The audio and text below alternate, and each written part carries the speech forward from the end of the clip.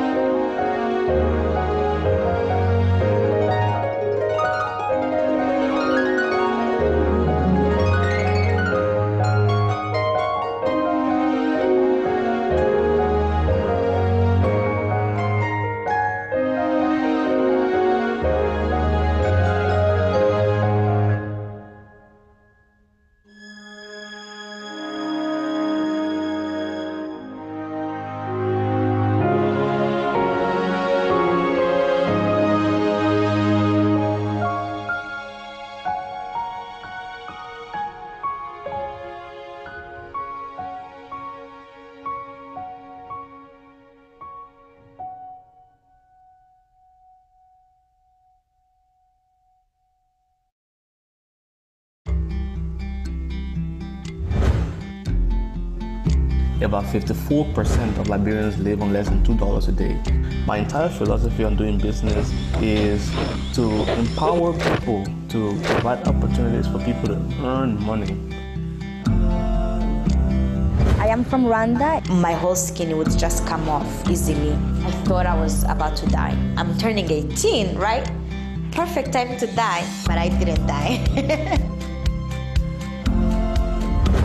I want to start my project before someone else gets the idea. A central hub that works online, because we were the first to do so. Everywhere in the world, entrepreneurs are the same. They have a hope, they have a dreams, they're never afraid of something they want to create. Entrepreneurs, I think we should make them the heroes. Welcome to Africa's Business Hero Show. Last century, the bigger the better. This century, business, the small the better. I want any people that are in Africa or anywhere else in the world to believe that they can make money thanks to African culture. Our goal is to go after 10 million farmers in Africa, and we get Africa to feed ourselves and the world. Small is nothing wrong.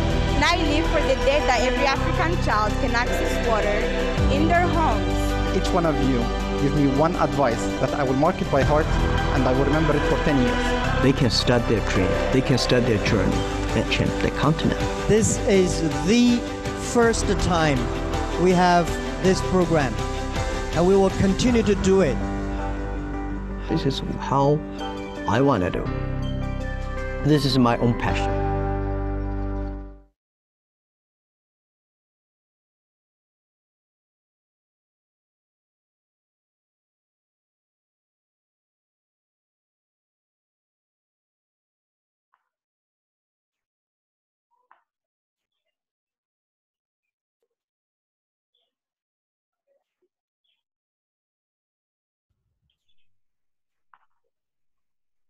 Over to you, Gordon.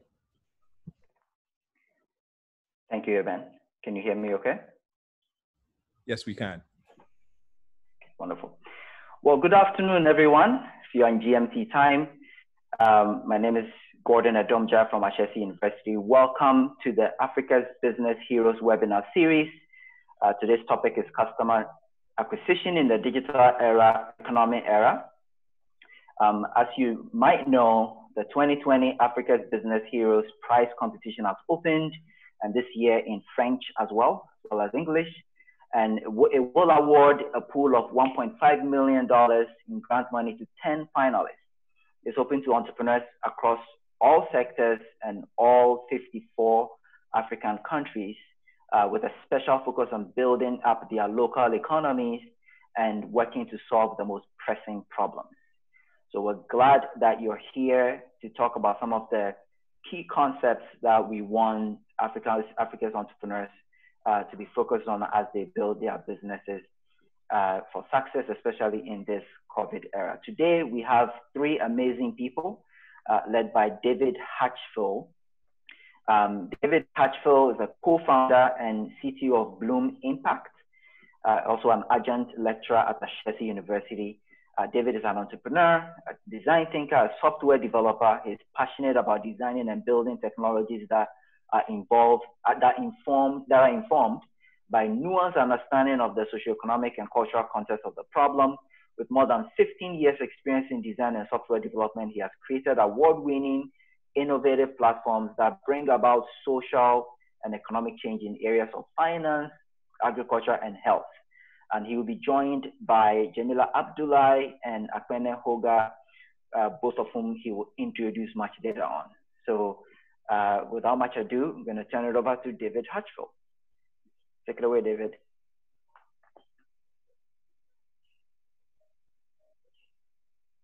David, we can't hear you.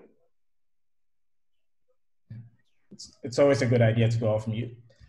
Good afternoon. I hope everybody's doing well. Gordon, thank you for the introduction and again the opportunity to share a little bit about customer acquisition strategy and how to go about it, particularly in these times where digital has become more important. As Gordon mentioned, I'll have two people helping me today to kind of explore what it means to do customer acquisition during these sort of times. The first is Jamila Abdullahi. Jamila is a creative director and editor of a multiple award-winning circumspect.com. You should check it out. It's a digital platform and company that's dedicated to meaningful insights, interaction, and creative action related to Africa and Africans. Jamila is an economist by training and a self-proclaimed wordsmith. She has been writing since the age of 10 and uses digital technologies to explore the nuances and interactions between African culture, policy, philosophy, and human interest issues. Sorry. Akpene Hoga is the second person. She's an entrepreneur as well. She's a content producer and social activist who believes in fostering innovation and economic empowerment among women and youth of Africa. She's a creative consultant at Sundiata Studios and also co-founder and CEO at Creatives Anonymous Ghana. Her expertise is in fashion and creative arts industry, and also she's been an international model for over 7 years, as well as having an IT background, she's uniquely positioned in her field. She's been featured in Vogue Thailand, Refinery 29 UK, Daily Mail UK, Glitz Africa, Enjoy Magazine, Daily Graphic, My Joy Online, Ghana Web, and many more other sites. And so today what you have is a great panel of people with very deep experience about doing customer acquisition in the digital space. Great. So now that that's done, what I'm going to do for today is start with an overview of the principles of customer acquisition in general. So this is whether it's in the digital space or it's offline. And then what I'm going to do is invite Jamila and Akpene to kind of share their unique perspective of how this applies in the digital era. And they'll both take different sort of views on that, and I'll explain what the difference is when we get to that point.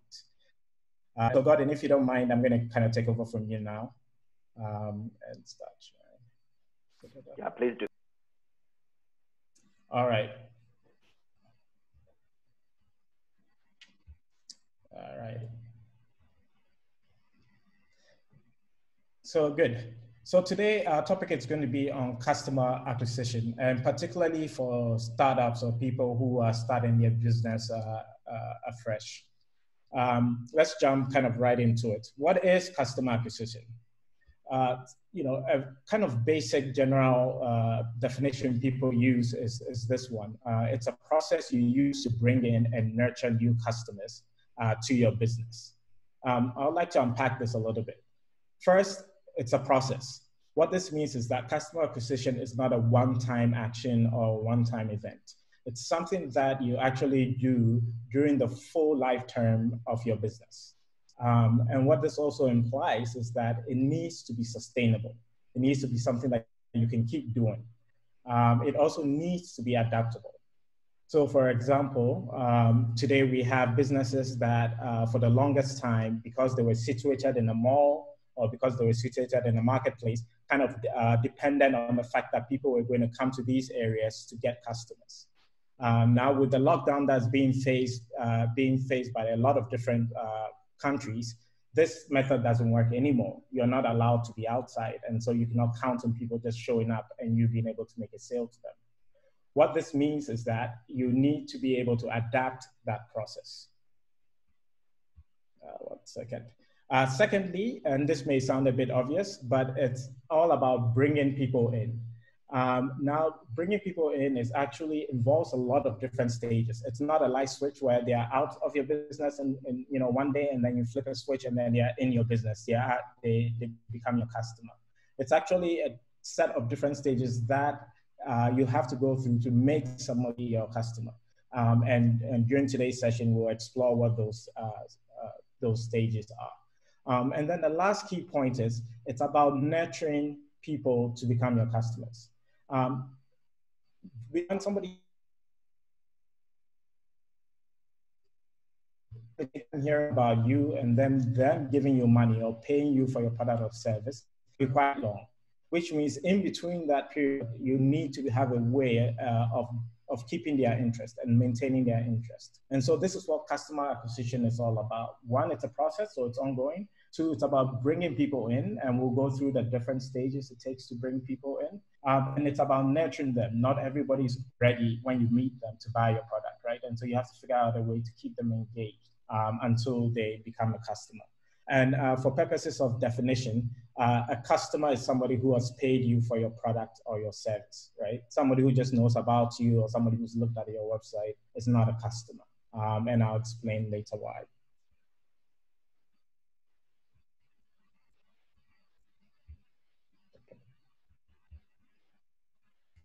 Right.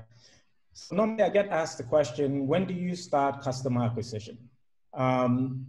It's a pretty good question because generally you can start looking for customers, right away. But basically, you start looking or doing customer acquisition once you have a product. For those of you who are familiar with Steve's Blank, different sort of stages of a company, there's a stage where you've identified a problem, you come up with a solution for the problem, you keep testing to see if this problem works. That's what we call customer validation. And once that you've realized that it works and that you're ready for market, then you go through this phase that we call customer creation. And there are actually a couple of sub-steps as well, right? You have to kind of get ready. You have to decide what kind of market you're going after. You have to position your company in terms of PR. You have to actually launch the product. And then you have to create demand. Now, when you get to that stage of creating demand, that's when you have to start thinking seriously about customer acquisition. Now, it's really important to note that these steps that come before creating demand are really important because at the end of the day, if you do sell or somebody comes and buys a product or service from you and it's not quality, it's not solving a problem, then all your efforts at customer acquisition will be for naught. So it's very important that you get those steps right. Otherwise, your customer acquisition process will not yield you the type of results you're looking for. So now let's go over some of the general principles of what it takes to do customer acquisition. The first thing to keep in mind is that the customer is at the center of everything you do during this process. And so really understanding how they think and how they act is key to having a successful customer acquisition process. A lot of researchers have looked at how people buy things and what kind of decision process they go through. And they've been able to kind of narrow it down into these few kind of stages. Now, if I asked you to step back and look at the last few purchases that you made, you realize that you did undergo some of these thought processes yourself. And what it is that before we all buy something, there are a couple questions that we ask ourselves. Now, sometimes we've gotten so good at this that we don't even realize we are asking ourselves these questions, but we do ask them. And when you're thinking about a customer acquisition process, it's very key to understand what questions your users or your potential customers are asking themselves at each stage. So, for example, on the first stage, let me just use this example. So, in Ghana, the president has just strongly recommended that people wear masks when they go out because of the COVID-19. Now, what that meant for me was I started thinking, okay, now I need to get a mask. Who can help me? Who can get me a mask? Who makes masks? Am I going to get a surgical mask? Am I going to get one of the fancy, trendy ones, right? So I start this process. So I start to look around to see who can sell me the mask, right? So that's basically becoming aware of the problem, understanding it, and then beginning to look for options or solutions. And then as I find people who can produce masks, I start to ask questions or ask myself, okay, what do they do? Are they creating it at a high enough quality? Are they a good company? Right, I start asking that question, and then I start moving to a next step where I'm interested now. So I may contact a couple of them and say, okay, what's different about you, right? That's the question I'm asking myself. Why should I buy your mask as opposed to this? I'm going to narrow it down a bit more and go, okay, I see to like these two. Which one of them has best value for me? And value could mean money. Value could mean, speaking to some sort of a non-tangible value like, fashion or something like that, right? But which one of it is best value for me? And then once I narrow that down, I go forward and make the purchase. So as you can see, the person who is going to come buy your product, the potential customer, actually goes through a series of steps to be able to decide what it is that they're going to buy and to actually make that purchase, to actually become a customer. And this is what the customer acquisition process is all about. It's about being able to answer the customer's question at each point of these stages.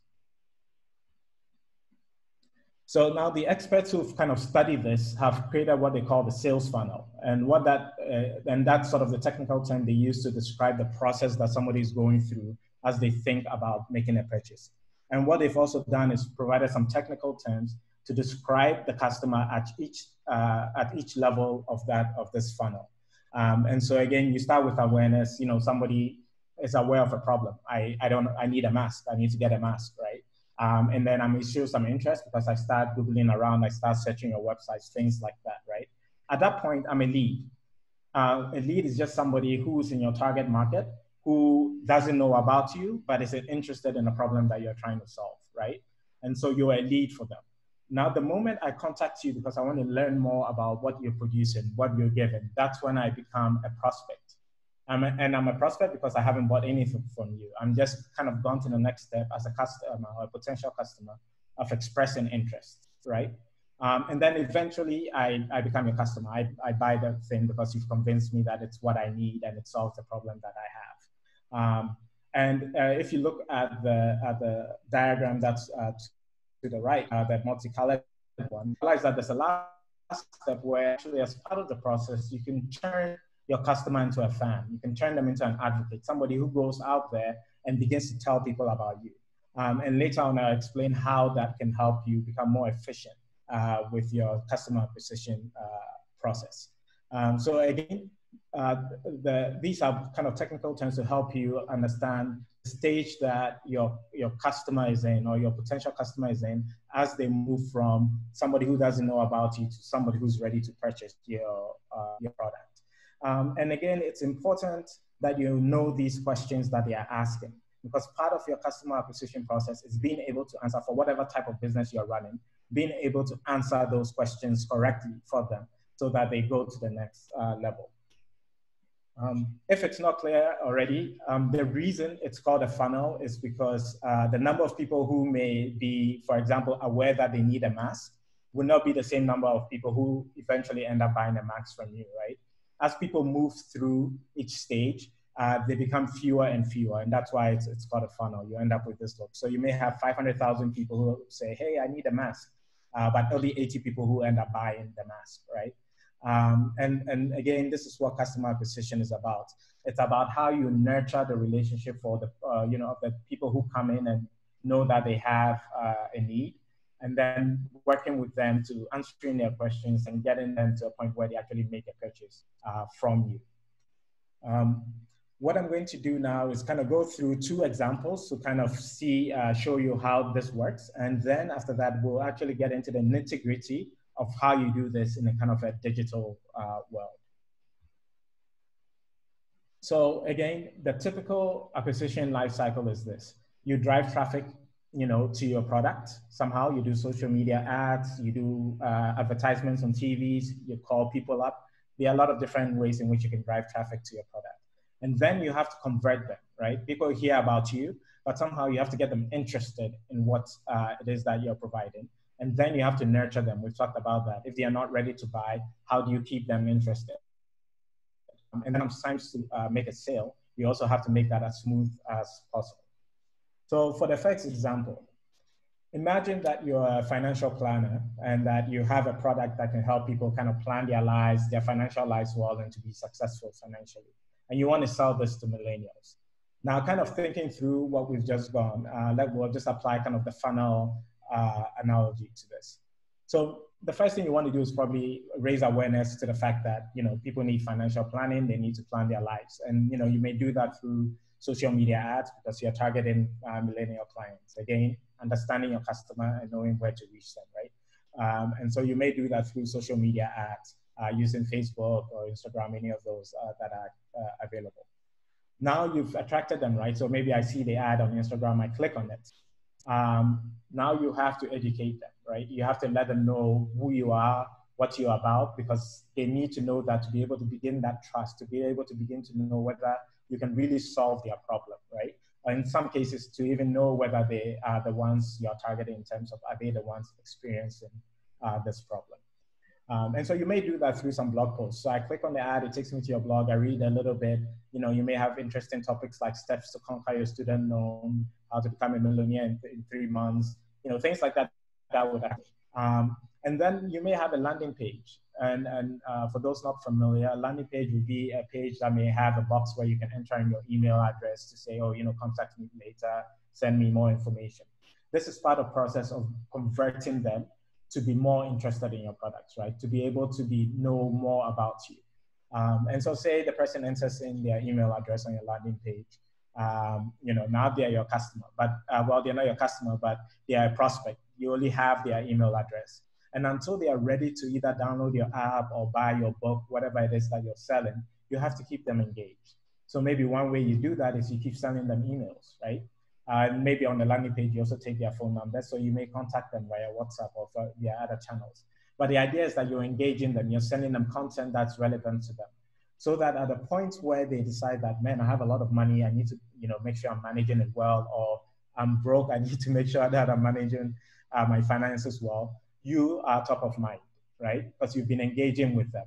And then at that point, they may go in and you make sure you have an offer for them in each of your emails or however how you're reaching out to them, so that they can click on that and then they can either purchase your book or purchase the app or whatever it is you need them to do in terms of using your service, right? And so again, this is an example that takes somebody from the top of making them aware of your product down to the process of them actually making a purchase. So going back to the definition, this is the bringing in phase, right? So it's a process, but you have to bring them in, and the bringing them in involves a lot of different steps, and you have to make sure that you're following these steps. I'm going to go through a second example just to help clarify things. So Bloom Impact is the company I run. It's an online marketplace that helps small businesses get access to financial services. So if you want a loan, you want a savings account, you can download the app and you can apply to it. Now, the way in which we drive traffic to Bloom Impact, you can see here that 25% of them actually come from people who used that product and really liked it, right? So we have some fans, some advocates who are going out and bringing people into the platform. And this is great because that means that I don't have to spend time making people aware. I don't have to spend resources making people aware.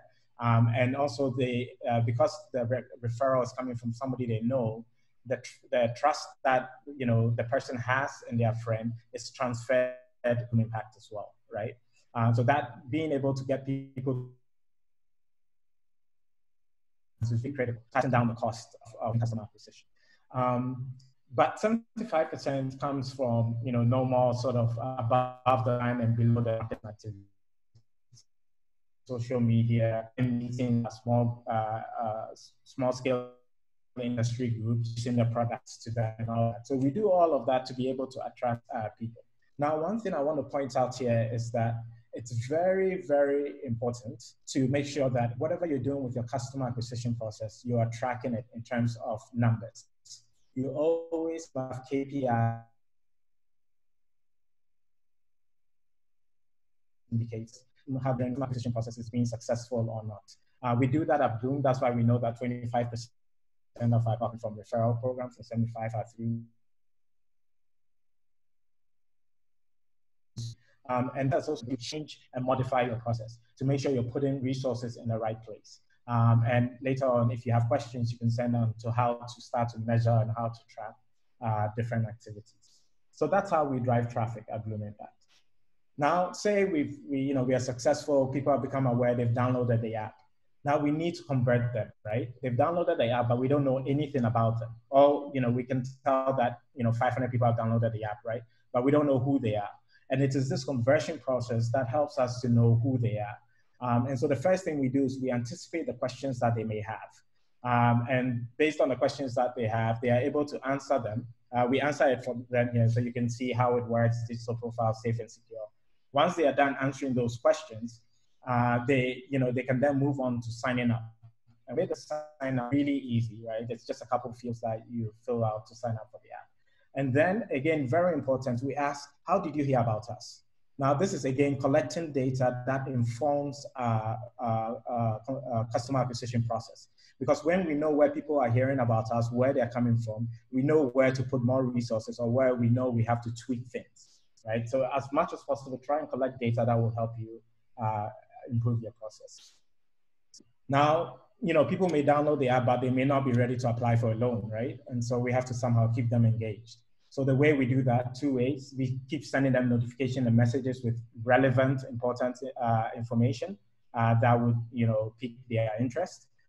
And then secondly, we have tools on the app. So we have what we call allows you to do simple inventory of your store. And this keeps them engaged, right? They keep coming back to the app. They're keeping track of the things they are buying and expenses. But it's engaging them to the point that when they actually need a loan, they remember that Bloom Impact can do that for them, and they can come through and apply. And when somebody is ready to purchase, again, you have to be kind of ready to help them. You have to make it really simple for them to make that purchase, whether it's purchasing options, whether it's availability of pickup, all of that. You have to really think about how you make it easy for somebody to make that purchase. That's part of the customer acquisition process, right?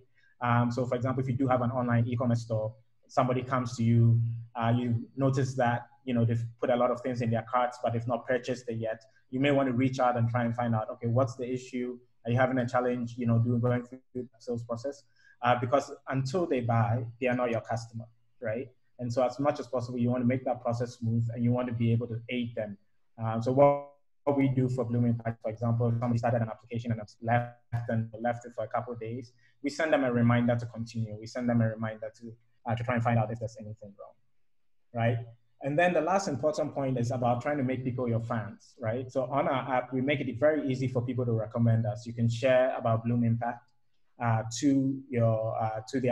customers can share it to their friends, to other businesses that may be interested in it. And this makes it easy for somebody to become an advocate for our company. Good. All right. So what we've kind of covered right now are sort of the basic principles of what customer acquisition is. It's a process. It's about bringing people in, and there are stages to how people are brought in. And this is tied to how people purchase things, right? The process they go through to purchase things. And once you get them sort of into that funnel, you have to nurture them until the point that they make a purchase. And we have gone through a couple examples of that.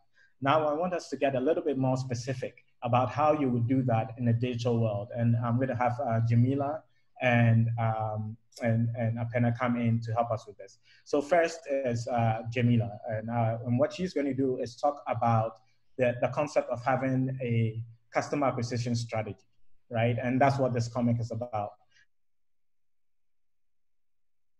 Aware that so many online channels change people, right? But sometimes we do not come up with a plan for we're going to use those channels. And so we kind of just jump on there.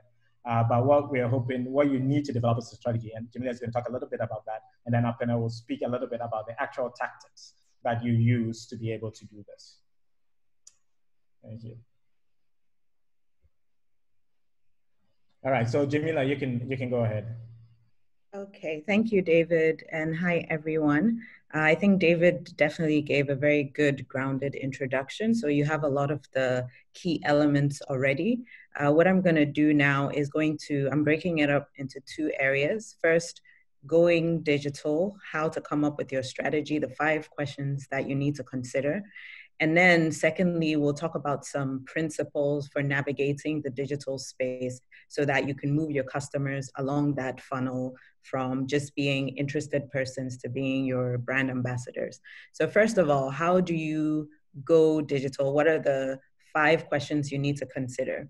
The first one you need to think about is, what are you doing online, or specifically, why are you going online? You need to understand what your motivations are for taking your business online.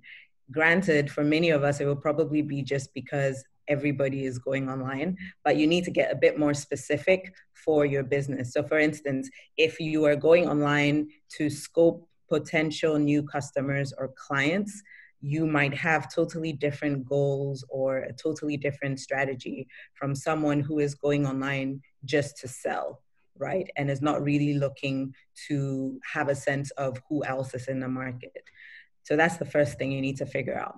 Second thing you need to figure out is, what are you selling? You probably already know what your product is, but the more important question here is, how is it different from the other players in the market? Because that value proposition is really what is going to determine whether customers come to your digital platforms to purchase from you, or they decide to go elsewhere. And so it's very important to narrow down exactly what you're selling. And sometimes we tend to think that we're selling a physical product, but if you do some of the things that David mentioned to try and get a sense of who your customers are, what they actually want or are interested in, you might find out that what you're actually selling is not a product, but instead it might be the way your customers feel from using your product. So for example, one of my clients, it's called Kaime, and they produce shea butter in Ghana and ship all over the world.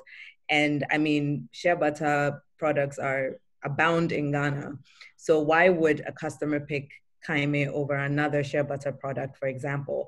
And we did some work together to get a sense of why customers pick Kaime, and it's because of how Kaime makes them feel. So when I say think about what you're selling, it might not be the first level thing with it, which is the physical product or the service. It might be something else that people are actually coming to you for. Number 3 is, where should you be online?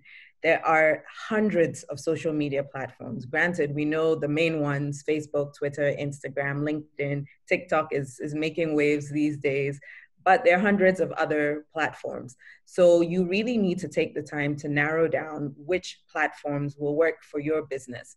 Just to give a quick overview on what each of the main platforms typically offers, Twitter is great for global conversation. So if you're looking to take your product global, maybe you've been in the market for a while, you've seen some successes and you're looking to scale up, you want to start having those global conversations to get a sense of who else might be interested in your product. And Twitter is a great place to do that, plug into those conversations. Facebook is all about connections and community. But as a business, what it really gives you the opportunity to do is to understand your audience a bit more. The analytics and insights on Facebook are very, very in-depth and give you a sense of who actually is coming for your product or service, and if they're actually the people you were targeting in the first place. YouTube is all about experiences. So if you have a product or service that is rooted in experience, this is where you definitely want to be. You want to show how that product or service can be of value and not just tell about it like you might do on a blog, for example. And then Snapchat and TikTok are all about creativity. So if you're targeting young people, millennials who are very new age and like to be very engaged, love challenges, those are two platforms that you want to explore. Instagram is about finding a tribe. Granted, we know that there are a lot of travel junkies on Instagram. We know that there are a lot of beauty people on Instagram and so on, basically creatives. But if you pay attention to the interactions on Instagram, people tend to gravitate towards a tribe. So if you're looking to build community, Instagram is a great place for doing that.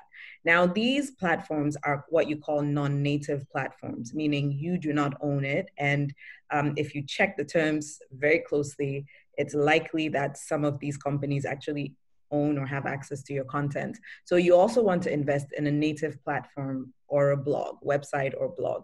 The reason for that is, number one, you have more control over the platform. So you don't have to worry too much if Twitter, let's say there's a Twitter blackout, or Instagram has a blackout because too many people are using it and it crashes. Your native platform or blog, you typically have some control over. And so that way people can still find you even if any of these other platforms I mentioned end up going out of business, who knows? Okay, number 4, when should you be online? So there's a process to going online, and I'll talk a bit more about how you decide what you should do online. But beyond the overall, is my business ready to go online yet? The other thing you need to pay attention to is, when are your customers online? Because if you're putting out content and your target customers are asleep, it means that because of the amount of content that is online, they might miss it. Unless, of course, you've already successfully moved them down that funnel and they're fans or diehard brand ambassadors who will come onto your page directly to see what you're doing.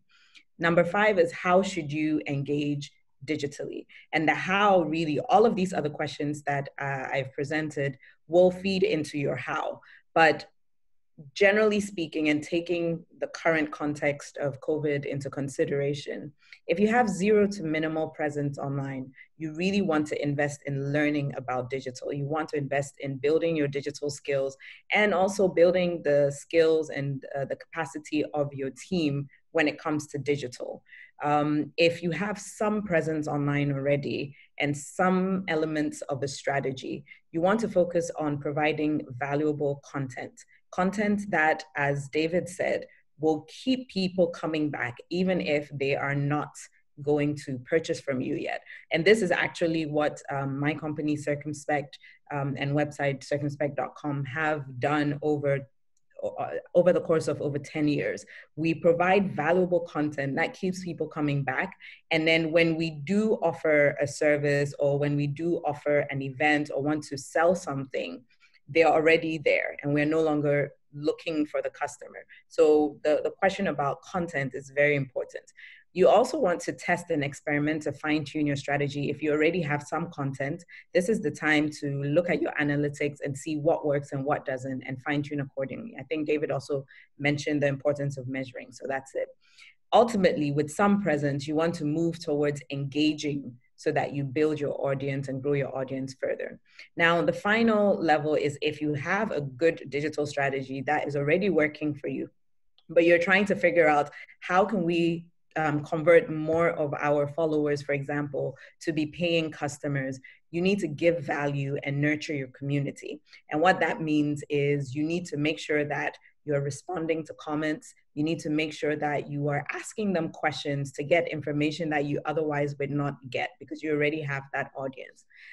So now I'm going to talk about key principles for navigating the digital space. And all of this feeds into how you should engage digitally, and depending on where you are in that strategy formulation process, what you should be doing. The first principle is that content is key. You can come online and decide to buy followers, but that is non-organic growth. And so what it means is that at some point, those people are going to fall off. If you really want to ensure that you have sustainable growth online, you need to focus on building content that is useful to the audiences that you're trying to target. So focus your content not on anything and everything, but be very focused. If you are, for instance, you offer financial services like David's company does, the kind of content you want to put out should be linked to what industry you're in. So you could be talking about how to do accounting, personal finance, what tools and strategies coming as you're coming into the business sphere. That's the kind of content you want to put out. Content should either be useful, inspiring, humorous, educative, whatever the case. You need to figure out for you what kind of content you want to create. And at the end of the day, it's all about digital storytelling. Stories are what make the digital sphere go round. Number two, give value first before you ask for a sale. So a lot of people, especially on Instagram, will post a photo. They've just come on Instagram, just created a platform, and the first thing they're doing is they're selling a product. But you have not yet built any trust with the people who are coming onto your page. And so the likelihood of them giving you your money is very, very low. So you need to first focus on giving value and do it multiple times over before you ask for the sale. So it's about building trust first before asking for something in return. Now, in the context of Africa, because there's already a lot of content on the web, the main way that you can do it and stand out and really add value is to think contextually. So think about creating local content. Think about context-specific content. So not just creating content for entrepreneurs, for example. It should be for African entrepreneurs or Namibian entrepreneurs or Ghanaian entrepreneurs or Lagos-based entrepreneurs. So try to get very, very specific. And then also be customer-centric. So in as much as you might have your ideas about what your customers or audience might need, the reality is sometimes you might be totally off the mark. So one thing we do at Circumspect is from time to time, we ask our audience questions like, what kind of content do you want now? Is there something you would like to see on the website? Or whenever we do our trainings, for example, and we have them fill an evaluation form, we ask them, what else would you like to be trained on? If it's something that we already have, then it means that when we have an upcoming session, we can tell them about it. But it's something we don't yet have, then we keep it in mind for when we're building new training services. So that is very important. Give value first before asking for the sale. Number three, I kind of touched on it already, so I'm just going to mention, I'm not going into it, grow organically. There's value to growing organically, and even more so now. If you pay attention to many of the social media platforms, they're moving away from what they call vanity metrics, meaning it's not so much about how many followers you have, it's more about how are you engaging with the followers that you do have, no matter how small they may be. So you need to really move from trying to grow your audience, of course, after a certain point, to engaging with that audience and then converting them into customers. Number four, think visual. So for the longest time, much of the web was very text-based, but today we have a lot of options by way of video, photo, text. Okay, I mentioned text, and then audio. And video generally gets more engagement than photos, which gets more engagement than text. So what you want to do is have a good mix of different content types that you offer, and always try to think visually. Even if you're talking about something as boring as, think about whatever is the most boring topic you know. You will want to think about how can I bring this to life in the mind of my customer, if it's like in written form, for example. Number five, test, measure, and improve. You're already online. If you're already online, take time periodically to review your analytics. I think David talked about that, so I'm not going to talk too much about that. Number six is social listening. And what that means is you listen to what your customers say. And that could be either passively, just paying attention to the kind of comments on your page, or on competitor pages, or just on the web with regards to things that are linked to your business. Or you create a feedback loop whereby your customers and your potential and your audience can give you that feedback directly. And then the final point I wanted to make on principles for navigating the digital space is to think about online and offline linkages. Because at the end of the day, for the majority of our African countries, a big chunk of us are not yet online. And that process will happen, but it will take time. So you want to make sure that you provide opportunities to still connect with those customers who are not necessarily online, so that when they do come online, they will try and find you. And part of that is investing in the customer experience. So for example, if you offer delivery services, you want to make sure that not just the web or e-commerce platform process and experience is seamless, but you also want to make sure that the process of receiving whatever product you're delivering to this person is also seamless. Because if there's frustration at either point where you don't actually step in to apologize if it's not necessarily your fault, then you're going to lose your customers, and then that's going to affect the whole funnel process. So those are just the elements I thought would be most important for you guys, and I wish you all the best. If you want additional resources, do check out circumspect.com. We have a lot of free resources on there, and we also offer digital skills trainings if that's what you're looking for. Thank you, David. I think I'm done.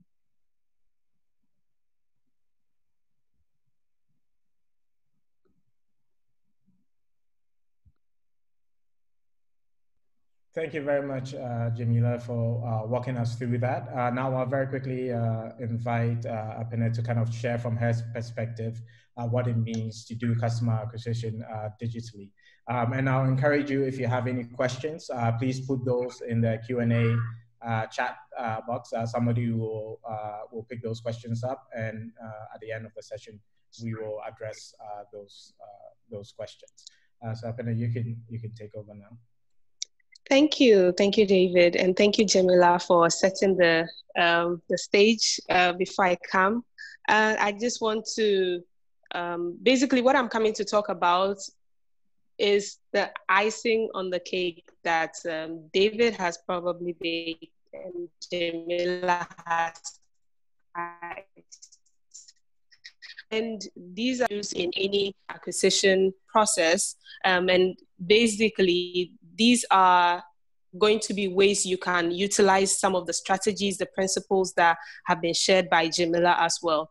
So I'm just going to go through a few of them. And, you know, I think we mentioned throughout this whole presentation, or this whole webinar, the importance of having an online presence, but it's not enough to create an account if, you know, the account is not created well.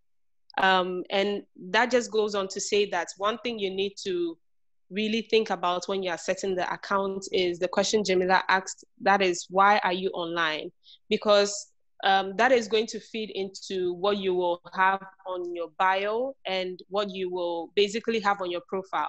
And your profile is what people will look at that's the first thing people look at when they come and visit your page, whether it's a website, whether it's a portfolio, whether it's a social media page or not.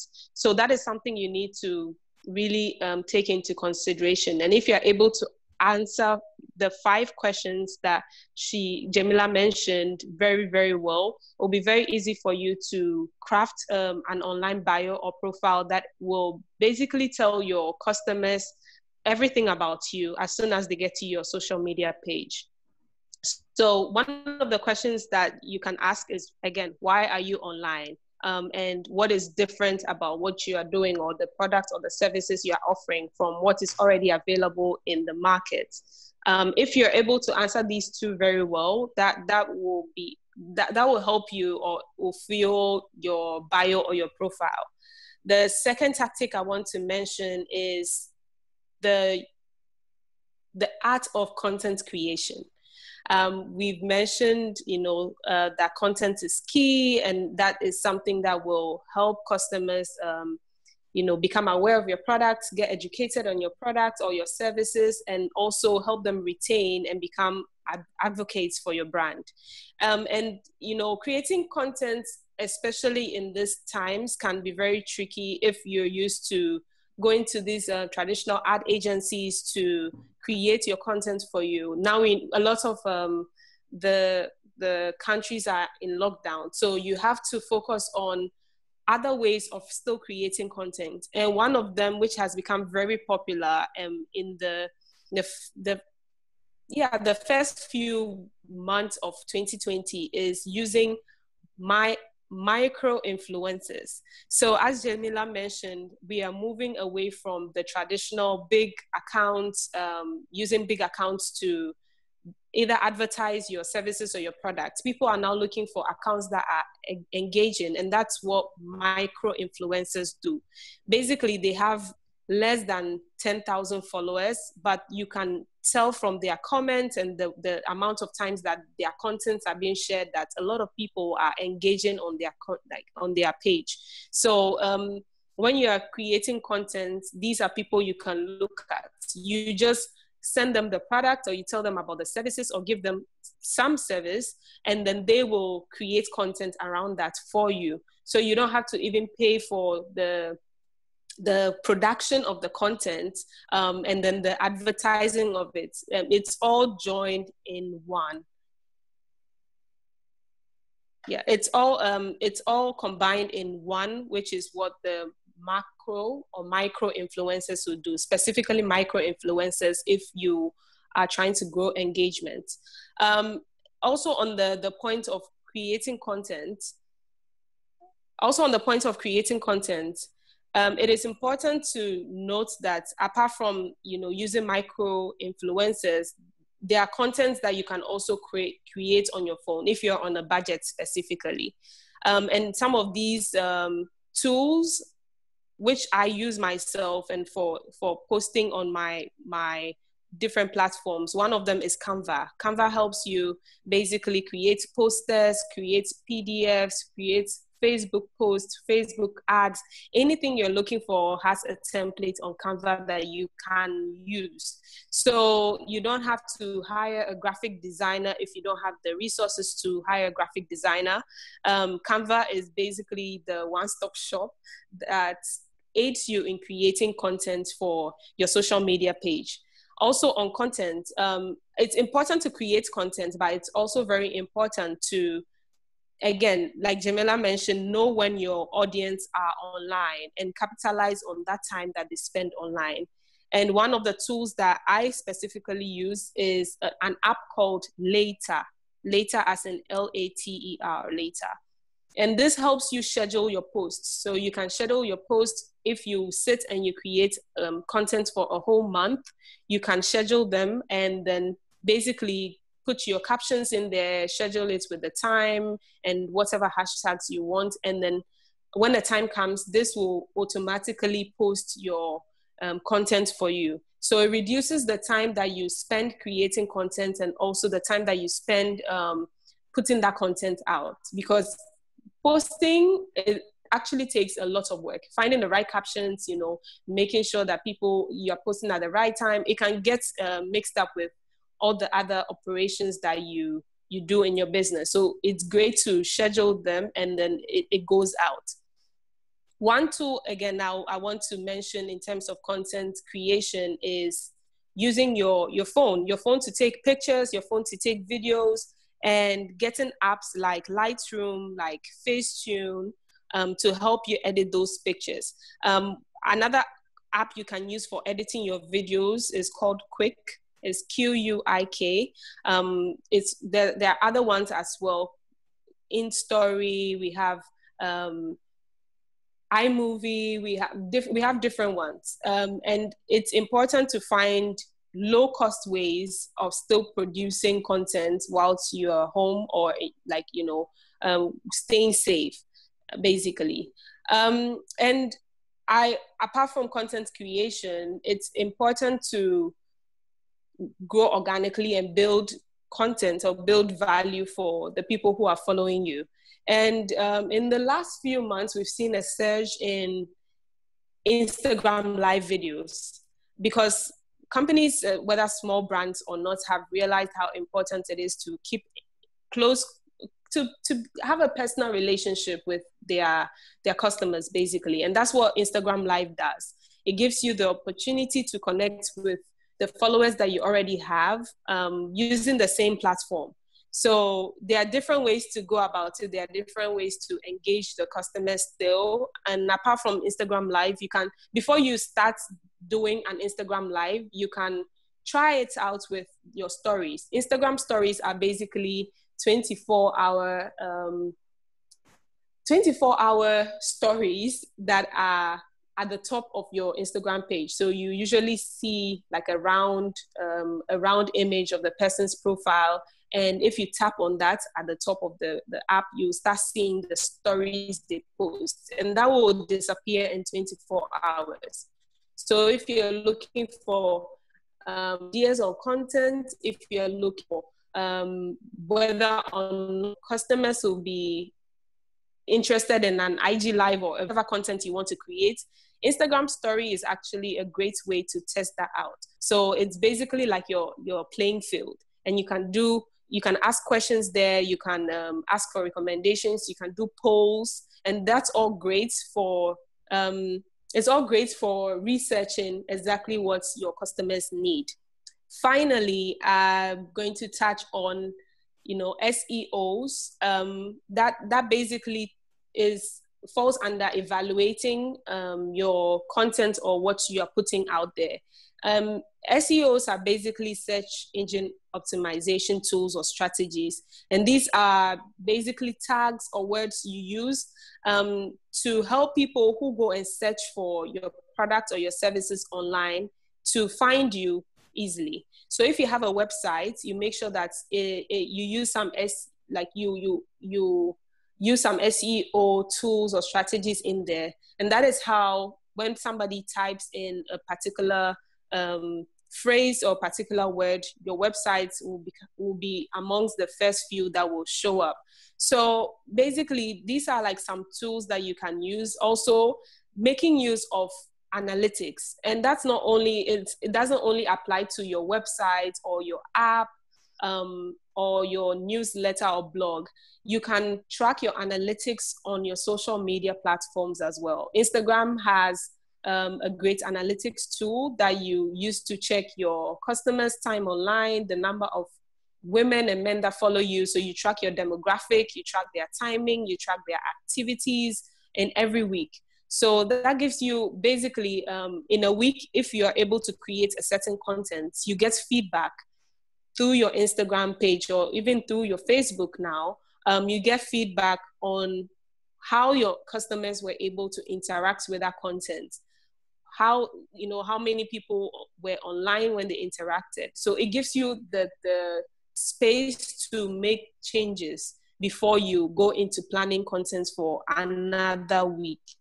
Again, if you want more information on creating content, now podcasts are also a very important tool or important ways of creating content to reach to wider audience. Although visuals are important, sometimes if you already have the visual setup, you need to start thinking about different ways that you can also reach out to people who again might not be Instagram savvy or are not into visuals. So then you think about audio tools and you can go from there. But if you want more specifically for an African creative entrepreneur, check out creativesanonymousgh.com. We have some free resources. We have a podcast show as well that comes out every week that gives basically marketing and business tools for starting your brand or building your brand. But I think, yes, unless if you have any other questions, I would end here and then maybe address some of the concerns or questions you might have when that time comes for Q&A.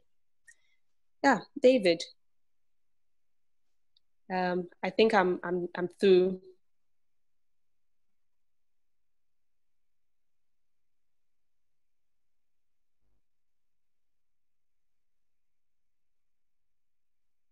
Thank you very much, Apene, for sharing all of that with us.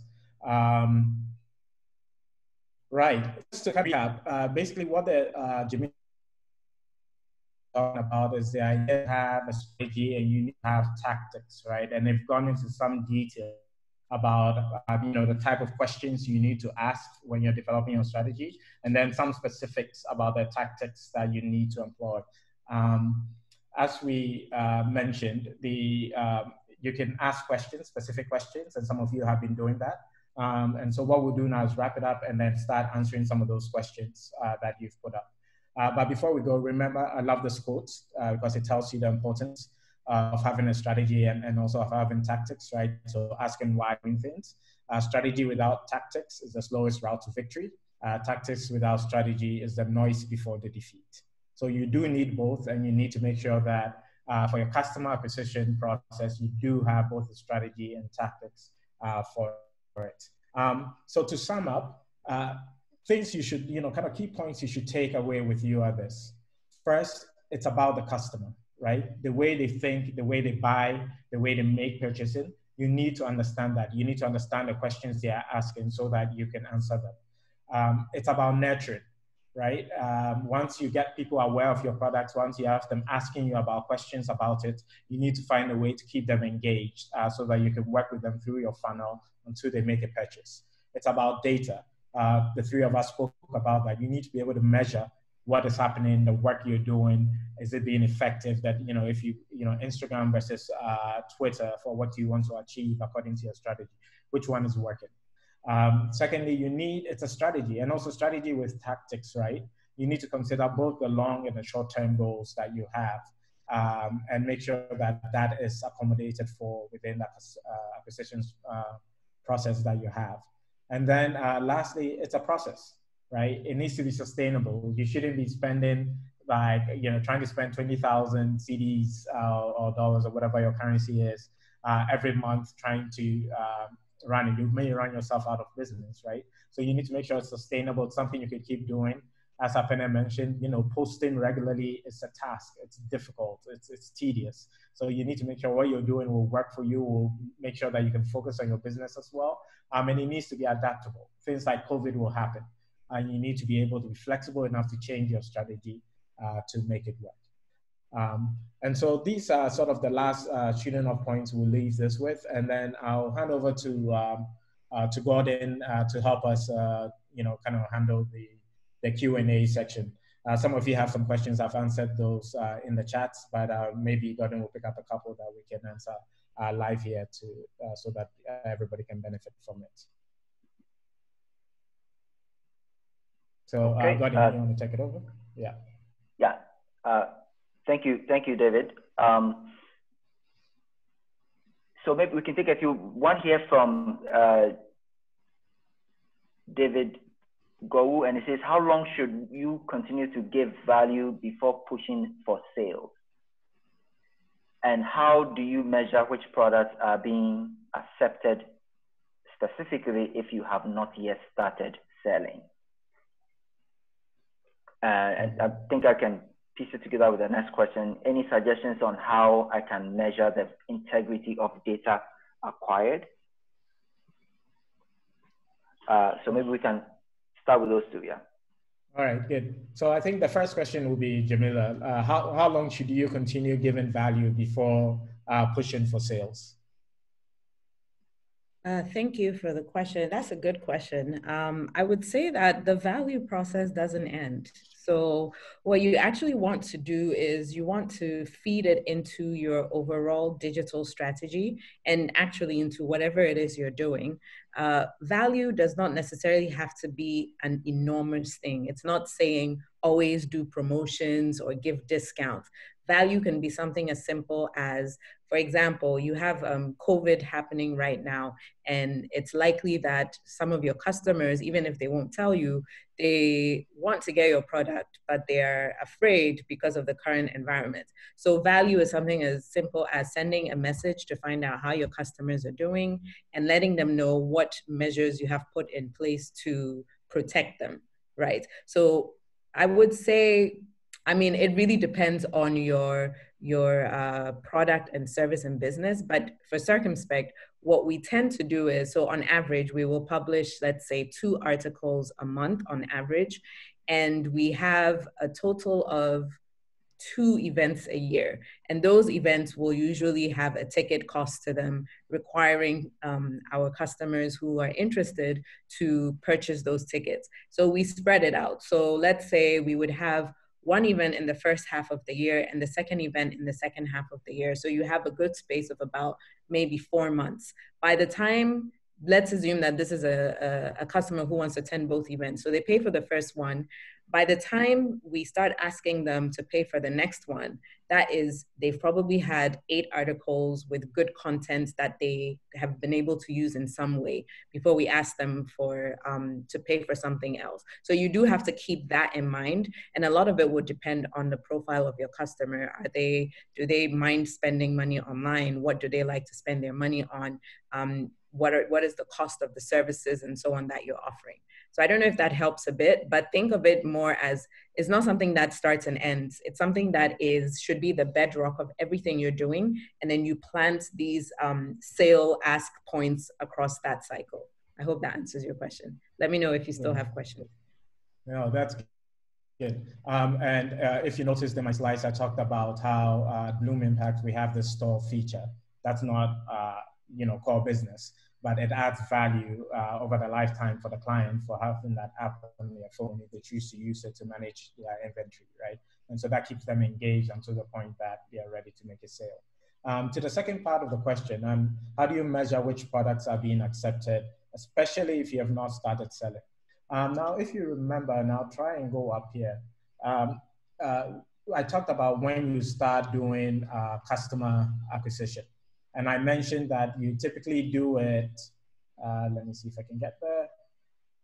Right, you do it after you have a product or you've kind of launched a product, right?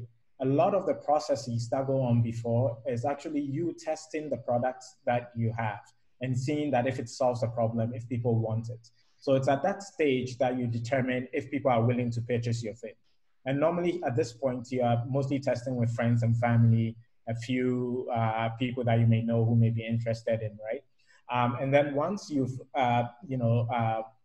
ascertained that they can, this is a product that fixes the problem, and you've packaged it in a way that people want to buy it. So, your friends and everybody are excited about it and they're giving you money to even get it. Then you start thinking about, okay, how do I go to the world? How do I go global with this? That's the point where you start thinking about customer acquisition.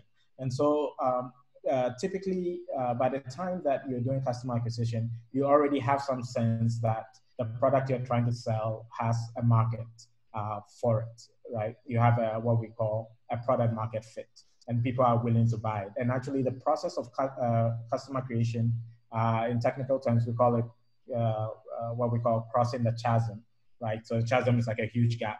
Your friends and family are willing to buy this. Now is the rest of the world willing to buy it? And customer creation, customer acquisition is all about kind of bridging that gap from your friends and family who have bought it, your early investors, your early testers, right, to the rest of the world. So hopefully that answers that. Let's see. Okay, and the question on data integrity. So maybe what I'll do is I'll tell you what I do. I try to always have what I call a triangulation strategy. So I use, Google has a lot of different tools for being able to track who's downloaded your app. Within my app, I track, different things about what people have clicked on, what they spent a lot of time on. But I try to use, you can always collect data, but you have to analyze it. So I try to use at least 3 different sort of sources of data or 3 different lenses to try and understand the information I'm seeing, to be able to say whether the data I'm getting is credible, right? So if my downloads are telling me something very different from how people are using it and all of that, then I may have I have to question the source of data and go back and make sure it's right. And so I guess when it comes to data, one thing is you don't want to be only looking at one source, because that will only tell you a slice of the story. You want to try and get as many sources of data about your acquisition process. So you may even have things around customers giving you feedback, right? A contact us form, all of that stuff. You bring all of those together to be able to get a fuller picture on how the process is going, so that you can know that you are acting on valid and viable information. There's a question here that I'll give to either Apena or to Jemima. I think it's an interesting one. What do you do in the case where your other client is a business? So in a B2B environment as opposed to a B2C environment. And this question is from Evans Osayos. I think most of the strategies and the plans or the tactics that we've mentioned here today apply to either customers in terms or even businesses. For instance, if your clients are businesses, you still need to ask what you're offering that is so different from what they already don't have. And some of these businesses, as you're also looking to go online, these businesses also have basically an online presence. So one way you can also do this, basically these same strategies and tactics work, is just that you have to be a bit more, you need to understand why they're also online. You need to also go through some of their comments that they have with their customers to get an idea of what their values are, because majority of the time, that is where you get to hear the voice. It's funny, but you get to hear the voice of the company through their interactions online.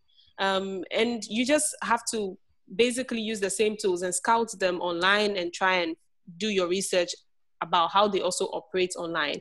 That will give you a fair idea of what profile they have, because for customers, it's very easy to draw up a profile and say, okay, this person is, it's like this, thinks like this, and acts like this. For businesses, and if you're lucky enough to have them online, then these are also things that they are still doing with their customers. So it gives you, basically, it gives you a little bit of a window into how they also operate, what are their values, and what things they take seriously, and how they also sound like online with their customers. So I would say that basically the same strategies and tactics will work.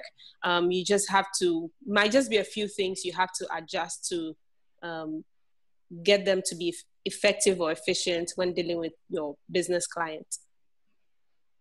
Also, I want to, quickly touch on the first question and the second part of the first question, which is how do you select some of the things that, basically, how do you select what to sell if you haven't started selling? And from my personal experience with Creatives Anonymous, we just started creating content that based on our questions on our stories. And I mentioned how stories are very important in gathering information. If you have Twitter, you can involve yourself in Twitter polls and ask questions and let people choose. If you have stories, you can conduct polls on there, you can ask questions. But also some of the content that you will be putting out, let it be strategic to some of the things you want to sell. So for instance, you have a digital product or a digital workshop that talks about how to build your website. You can do like an Instagram post that basically just talks about a few of the things or how people can do it or some of the tools they can use.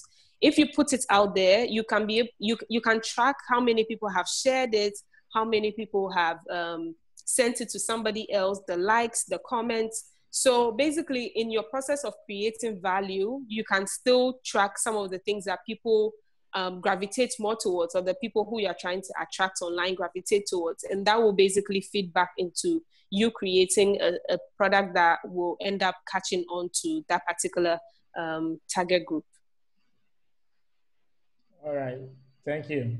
There's a question here from Erica Champong, and he asked, would you advise a startup to design their own strategy or outsource it? Because listening to the experts, it appears that the best option is to get an expert, but the experts are not affordable for a startup.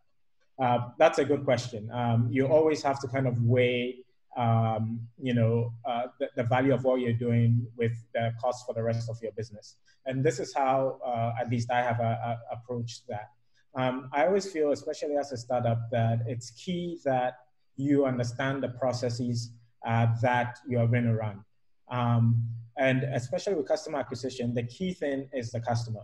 So for you as a business owner or the person starting the business, make sure you understand the customer, make sure you understand the questions they are asking at each stage, right? Now, to help you out with the actual tactical part of it. So, are you using Twitter, or are you using Instagram? What posts are you doing? Who's creating the content? All of that. I think those parts are ripe for, giving to experts to kind of help you handle. But the overall kind of strategy of what you want to do and understanding the customer. So because if when you go to an expert, they're going to say, they're going to, maybe help you understand your customer, maybe help you understand the best way to reach them. But at the end of the day, you will know best because of the work you've already put in, what your customer wants.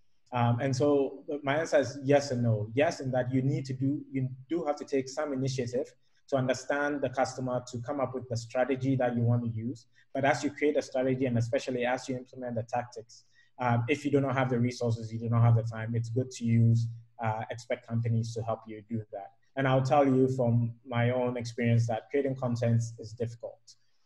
It's a difficult, tedious practice to kind of keep up, engaging content, that is. But be involved so you understand what is going out, what your customers are getting, what they need, but definitely reach out to people who can help you kind of shape that out initially.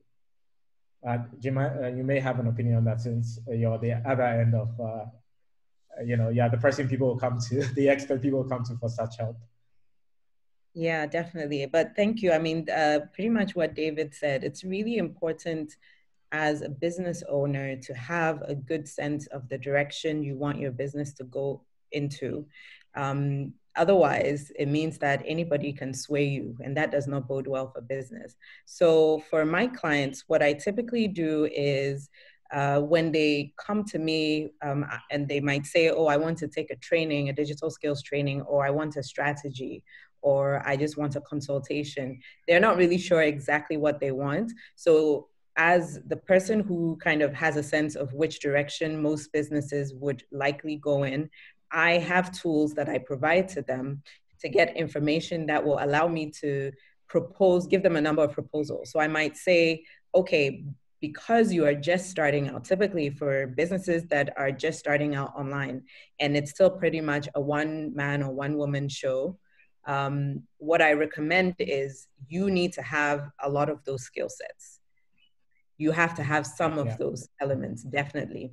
So first I'll say, let's do a training.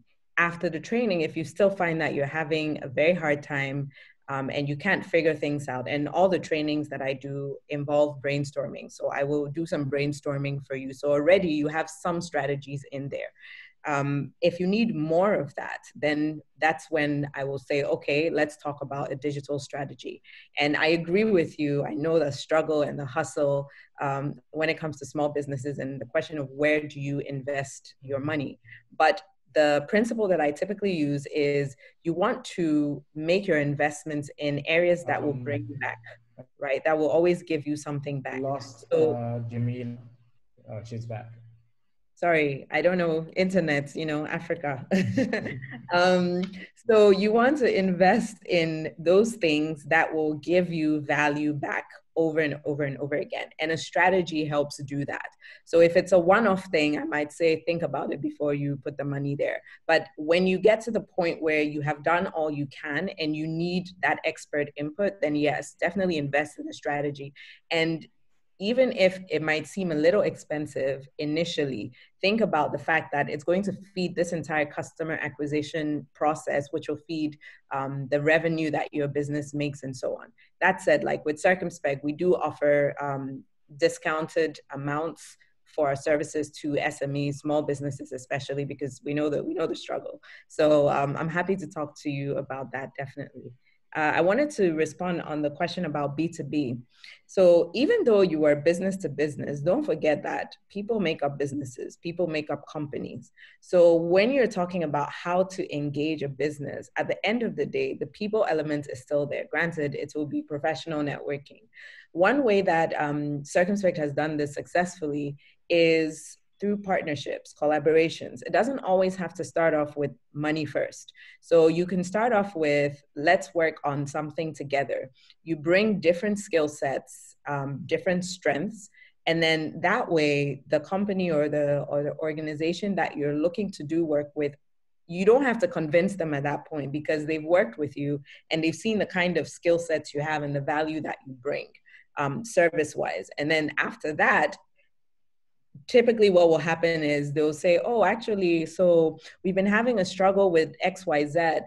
Would you be willing to work with us on it? And then you take it from there. So you have to realize that every business has its core areas and its strengths. And what it means is that all those other areas where it does not have the capacity, it will either hire someone in-house to handle that element, or it might be outsourced externally to another business.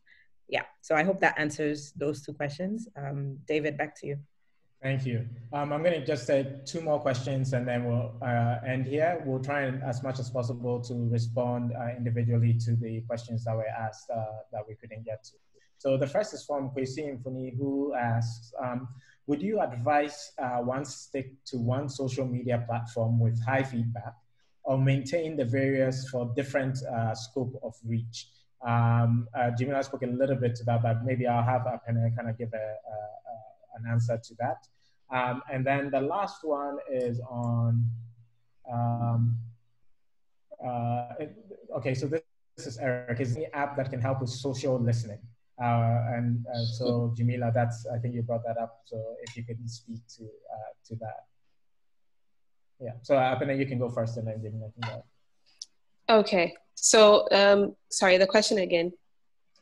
So the question for you is from Kwesi, and he is asking, would you advise that somebody sticks to one social media platform that seems to be generating a lot of traffic for them, or that they should kind of maintain presence on all the other ones, because they serve different purposes, as it were? Okay, so if it's important, or if you feel like it's a particular social media platform is where your customers are, definitely you should direct effort into building that as well. But I think we all get very excited when a new social media platform comes up, and we don't really take time to go through some of the questions that Jamila stated are very important when you are starting a social media account. And that is why are you starting that account? And basically the people who are in that or use that social media platform, are they in your target audience? If you want to sell to people who are,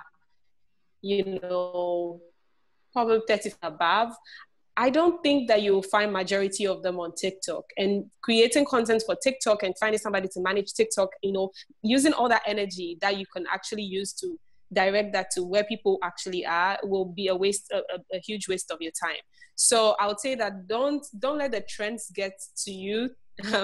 Still maintain that focus on why you're online and the people who you are trying to serve and what you are presenting to them online. And that will basically help you answer whenever a new platform comes up, whether it will help you answer whether, okay, should I go for this or not? If you're not into short videos, TikTok is not anywhere you need to go to. There are other tools on social media or these other social media platforms that will be able to solve that problem for you. So again, time, energy, and money goes into creating the content for all these platforms. So you need to be very mindful, especially if you're a startup. You don't have enough of that. Why would you want to even spread it out and then lose out on really going in on having one platform that is basically giving you all the sales that you probably need? Okay, so to answer the question about, I was actually just typing it, but I guess I can mention it so everybody can hear.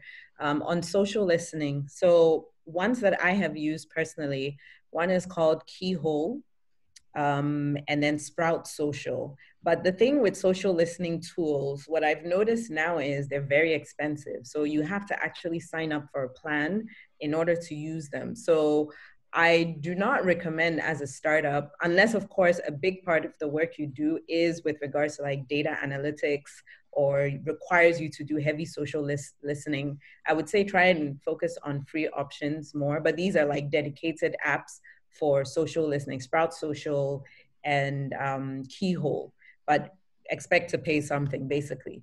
There's also a Meltwater platform that I've used in the past for specific clients. So those are three.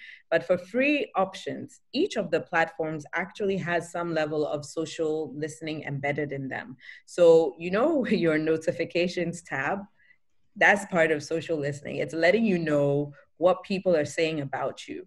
Another great tool for doing social listening is hashtags. When you come up with brand-specific hashtags, it enables you to track conversations that your customers might be having about the brand very, very easily. So for instance, with Circumspect, we have the hashtag Thrive with Digital, and we use that during all of our trainings so that our trainees, even while we are in the trainings, they can share like what they're learning, what is working, any questions they have. And then after the training, we go back and check that to see if there was anything there that might need us to fine tune what we offered in that training.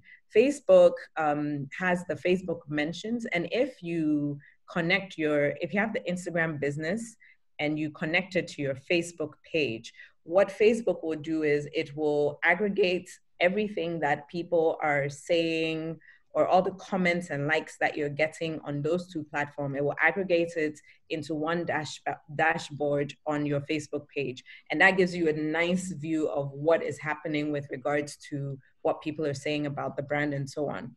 Another one that is not as like fun or social media-y, but is really good, is Google Alerts, right? So Google Alerts is a very simple way. You just need to come up with a Google alert for the name of your business or for specific keywords. And I would always recommend that you make sure you fine tune it to your location so that you're not getting things from India when you are here in Accra, Ghana, or in Kigali, Rwanda. You need something that's more local. So those are some social listening tools that you can use.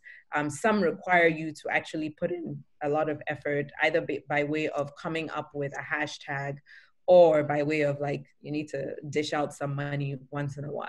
Yeah, so I hope that helps answer your questions. All right, want to be mindful of time here. Thank you very much, Jamila and Akana. I think those have been quite instructful. I actually learned quite a bit in terms of the different tools. And what we're going to do is try, somebody was asking for some of the tools we've mentioned, and maybe even the deck. We'll make sure that those of you who signed up beforehand, we have your email, so we'll be able to get that information to you. If we're not able to answer your questions, apologies. We'll definitely take it offline as well and get it to you. Again, thank you very much. Gordon, I'll hand over to you now.